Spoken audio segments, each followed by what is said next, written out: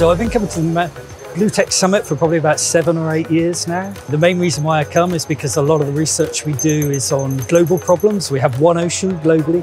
BlueTech Summit provides us that sort of melting pot to create new networks and go for international programs. But we're here to learn too. This is why I'm here, is to understand in a broader context of where we need to be prepared for the next steps. We are shifting to a new path forward, and that's what excites me, is to really get our students trained in current practices and new ideas, new technologies to do things in a better, more sustainable manner. We are a proud member of the BTCA, the BlueTech Cluster Alliance, so we are very glad to be here. Last year was my colleague Frederico, so this is a great opportunity for networking.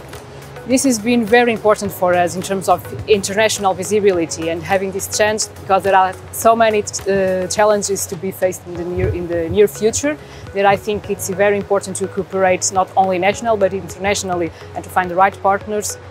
So this has been very important for us, I think, to have this recognition internationally.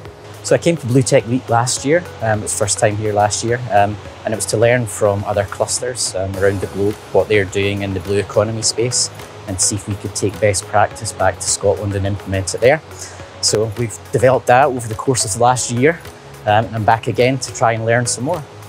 They are generally world leading, so it's great to get under the skin of some of these technologies and learn more about them.